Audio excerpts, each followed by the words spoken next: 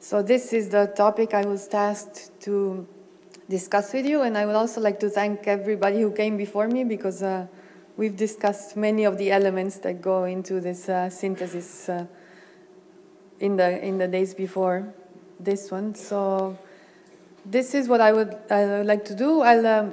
My research is really mainly on the West African monsoon, so that will be most of the work that I will discuss is based on my research, but also the research of Catherine, who comes after me, who works with Johanan and me at Lamont, and many others, let's say. The work on Eastern Equatorial Africa in this, we're talking about the decadal influences on these two rainfall systems. The work on Eastern Equatorial Africa is very much the work of a colleague of mine at IRI, Brad Lyon.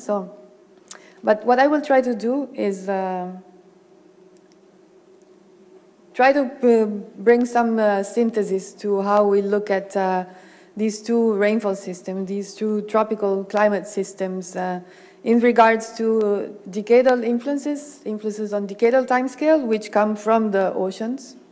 So the decadal timescale is very much dictated by the oceans and by variations on that timescale in the oceans. And if I can summarize, give you some of the conclusions already, it's mainly the Atlantic for the West African monsoon and the Pacific for Eastern Equatorial Africa. But I would also like to bring some dynamics of tropical climates to the discussion. So try to go through some of the basic diagnostics of the variability that allow us also to some extent to bring some coherence across timescales from subseasonal to multi-decadal and beyond. And I just put in gray here anthropogenic influence because the influence of the oceans on these climates can also be used to argue for or against anthropogenic influence. And so, So a lot of the physics of this and the theory of this has to do with deep convection and vertical instability and what sets the instability that triggers deep convection in these tropical regions. And what is the role of the oceans? So what is the role of the oceans? At a very most basic, so this is just annual mean precipitation over Africa. And so the two regions are the region that I will be discussing, are the regions in the two boxes here. You can see based on climatology that we're talking about margins of climatological precipitation. So these are semi-arid regions, and if you've been there, you know that, I mean, like as my colleague from AgriMet likes to say, Abdou Ali, it really doesn't rain there for 8-9 months of the year.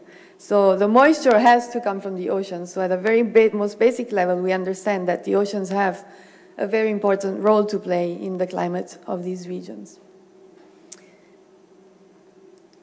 Okay, so I'll go through some of the steps here and some of the motions in the case of West African monsoon, and then try to repeat the same exercise for Eastern Equatorial Africa. So, as has been pointed out already in previous days, I mean, this is one of the really, when we talk about decadal variability and predictability, the Sahel is really the most outstanding case of observed decadal variability in the 20th century instrumental record. And so what you see here in the red is a time series of the average of stations across the region from GHCN, anomalies, standardized anomalies in precipitation for this broad Sahelian region that was in that box that I showed on the map. And so you see, I mean, it's evident that there is multi-decadal variability and that there were decades of anomalously wet in the 50s and 60s, followed by anomalously dry, persistent anomalously dry in the 70s and 80s, and then perhaps some indication of a recovery in the most recent period. Now, there's been a long-standing debate as to what caused these multi-decadal variations, but I think now we can say with some certainty, based on ensembles of AMIP simulations, that these variations were caused by the oceans. So take an atmospheric model, force it with observed sea surface temperatures, and you get something like the blue curve here. So knowledge of the global observed sea surface temperatures is sufficient to reproduce not just the decadal variations, I would argue, but also quite a bit of the interannual variations. So that's where you are. I mean, and being that I work at IRI, this you can understand is the basis for seasonal predictions, certainly. Perhaps also, I guess, if we could do decadal predictions, then you can immediately see that there will be some value to those for this region. Okay, so how do we understand the role of the oceans? Yeah, that's the question one is prompted to ask here. Okay, it's the global oceans, but which oceans and how does this influence work? So yeah, I skipped a step here, but if you were to correlate the time series like the ones showed in the previous map to sea surface temperatures, then you would see broad sensitivity of the significant correlations of the rainfall time series to sea surface temperatures in all the ocean basins. And here I broke it down by time scale, if you wish, into a long multi-decadal time scale and an interannual time scale. And the moment I do that, I can see that the interannual time scale is taken care of by ENSO. So here the blue means a negative correlation with Sahel rainfall. So positive anomalies where you see the blue mean drought in the Sahel. So El Niño typically causes drought in the Sahel most of the times. That's the red bars on this plot. And if you're looking for an explanation for this multi-decadal variation, then it's in the oceans around Africa. And so Indian Ocean warming that Roxy just described is definitely one component. And then the other component would be some kind of an interhemispheric gradient in the Atlantic. Okay, so a little bit of how this could work specifically to, well, not just the Atlantic, but let's take this initial figure, which is I guess the conventional wisdom about how rainfall varies in the Sahel, says that if you have a gradient in sea surface temperatures of this nature, so with a cool North Atlantic with respect to a warmer South Atlantic, then this interhemispheric gradient drives the latitudinal location of the intertropical convergence zone. And so when it's in this phase, the ITCZ shifts southward, and then you just extrapolate this to the continent, and you get a dry Sahel. So I would like to offer a reinterpretation, and a reinterpretation that moves us in the direction also of trying to understand how climate change and warming may play into this. And the interpretation is as follows. It has two basic ingredients, and that come from the theoretical work of all these people, plus a few more. Perhaps I should have included, for example, also Adam Sobel or Lorenzo Polvani. And to how does tropical convection respond to these very broad-scale sea surface temperature variations? So one element is the global tropical oceans, and you can think of El Niño as an analog.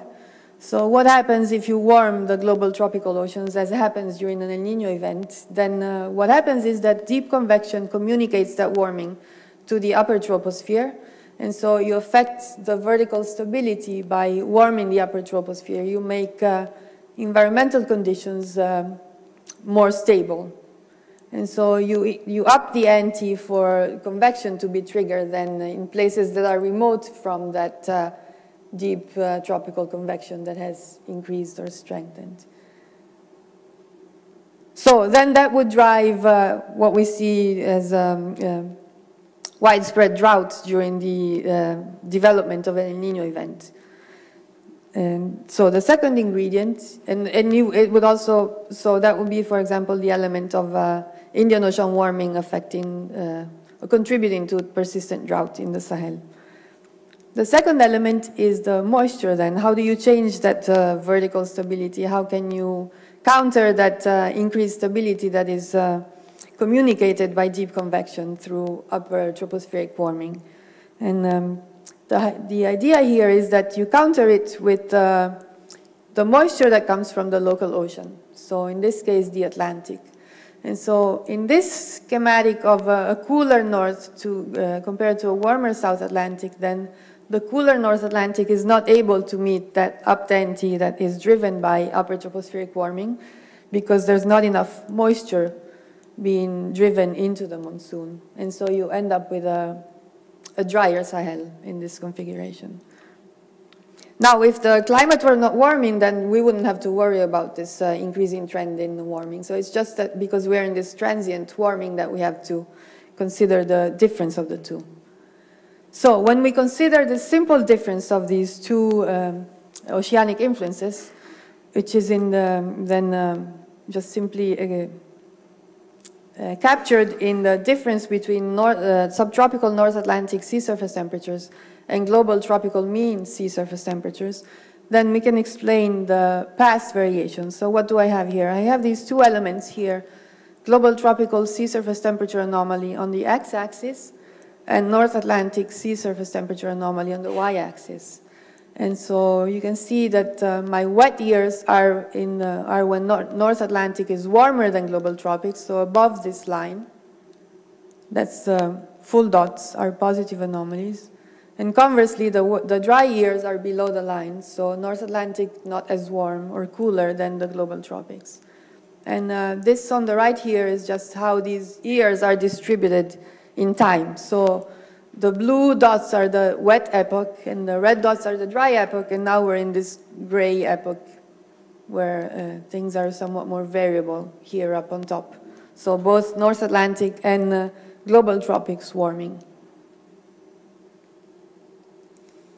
And now I just to show that how do we string along this convection that happens at very small spatial and temporal scales to subseasonal characteristics of rainfall to then seasonal and then interannual, multidecadal, and so on. Here I broke down rainfall into frequency on the left and intensity on the right, and this is stations from the network of the National Meteorological Agency of Senegal. And so same depiction here, and what do we see now? That the wet years are characterized by more rainy days compared to the dry years. Okay, this is something that is well known. So the wet years, again, the 50s and 60s had more rainy days during the rainy season than the dry years. And now we're in this upper right corner. So rainy days that are somewhere in between, perhaps a little closer to the dry epoch than the wet epoch in terms of number of rainy days. And what is intriguing here is that the intensity, actually, what it really shows is more intense rains, so more intense daily accumulation of rain that's in some ways compensates for the fewer rainy days. So the recovery is really more of a recovery that is dictated by a slight increase in the intensity rather than in the number of days, which is interesting. I guess that's it follows expectation from climate change, just generically speaking. I know that Gavin is going to say something about that for sure. Okay, so this it's how am I doing with time, Fred? Yeah. Okay. Good.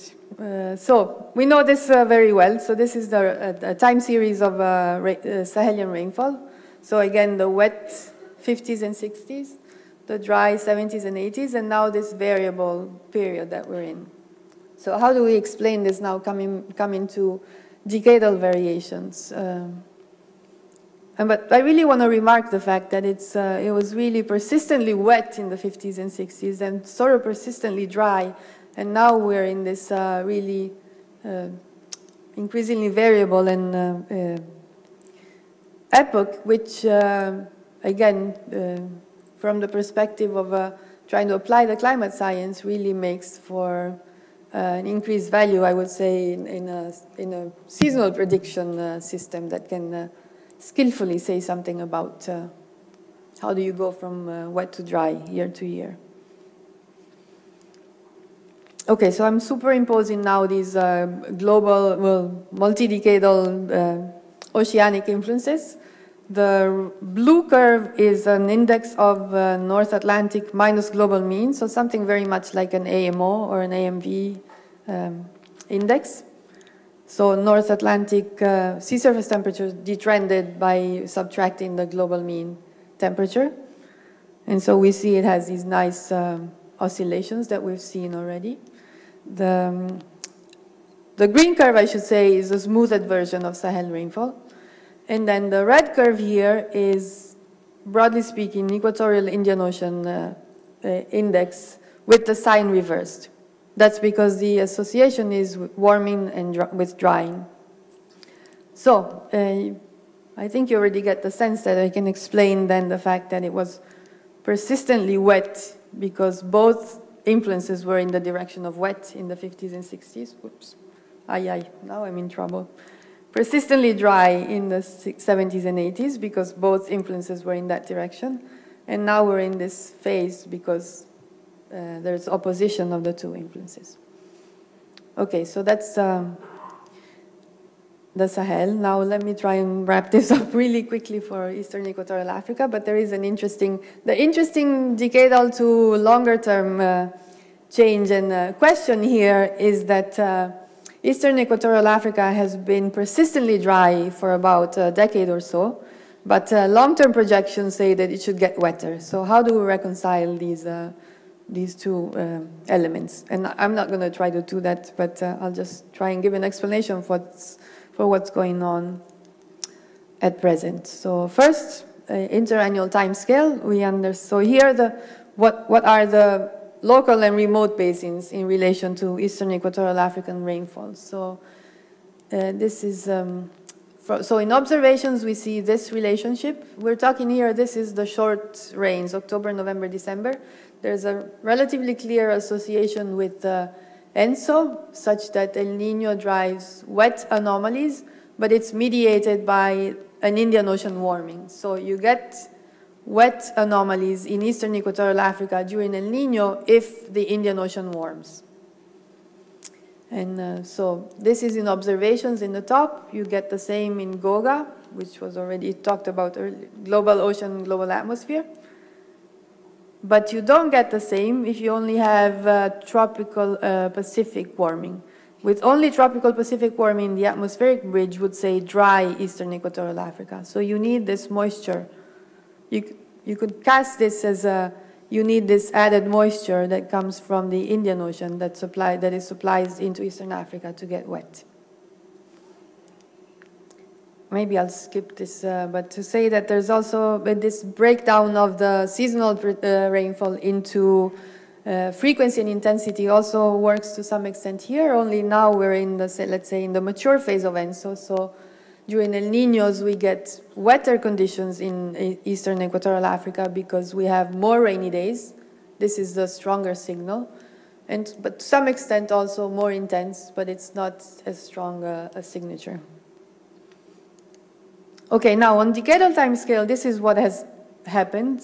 Well, it's a broader, I mean, you can see the signature in Eastern Equatorial Africa, but the case I would like to make is that it's part of really a global signal that has to do with Pacific decadal oscillation variations. So it's this, what characterizes this persistence of dry now in Eastern Equatorial Africa is part of this step change that happened somewhere at the end of the 1990s. So this is an EOF that captures the broader picture, but that also includes Eastern Equatorial Africa. So these are composites of sea surface temperature, precipitation, and winds that go with this shift. So it's just simply the difference in the averages of these two periods. And again, you see, what's popped out here is really the dominant. What seems to be the dominant influence here that can explain this shift is this Pacific signature or Indo-Pacific signature. It can be characterized as the first EOF in this residual sea surface temperature. Once you've removed ENSO and global trend influences, then whether you do this calculation on the Pacific or on the Indo-Pacific, you get a time series like this red one here. It's really the red and the blue, so Pacific or Indo-Pacific give you the same multi-decadal variations here over the 20th century. And so what we witnessed most recently is just the last shift here. And so the shift, I mean, in some ways, it's consistent with the El Niño influence in the sense that La Niña, or cool conditions in the eastern equatorial Pacific, which occur during La Niña, are associated with dry eastern equatorial Africa. So I think, whoops, that's all I have. Yeah, that's all I have. So to wrap up, there is we can identify decadal variations in the oceans that have influence on these two regions. And then we can also begin to tie things together on that allow us to go across timescales from subseasonal to multidecadal. Thank you.